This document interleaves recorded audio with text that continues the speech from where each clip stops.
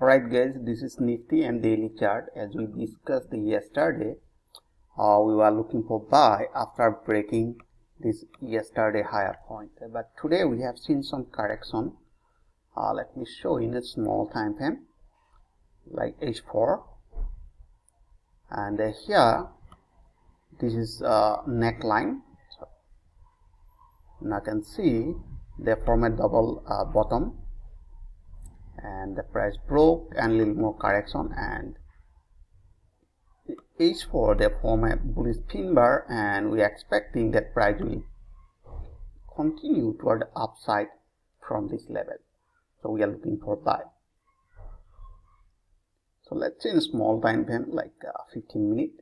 No trade opportunity. Have you seen today? No trade opportunity, and we are looking for breakout this 60 level or 100, and somewhere here I can see this on a resistance line, and we need a breakout, so that will be a perfect entry point.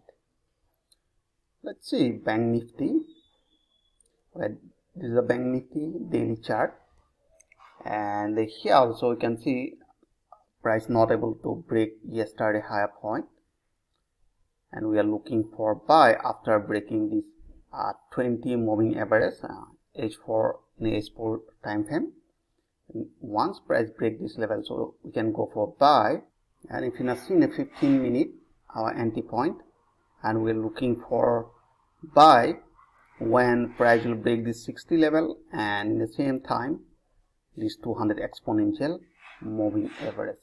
Let's see today top gainer stocks and entry point, and this one Mahindra and Mahindra.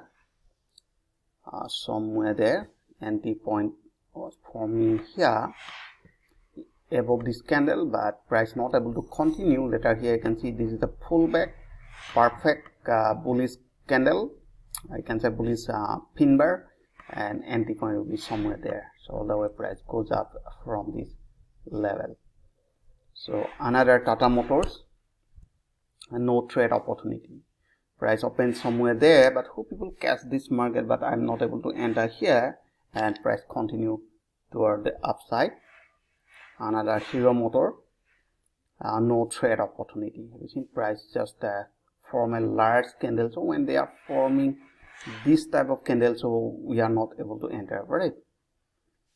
We are not interested to take any position. And another top gainer ONGC, no trade opportunity. Have you seen? So RSI not able to break this 60, and the CCI just hugging this 100 level.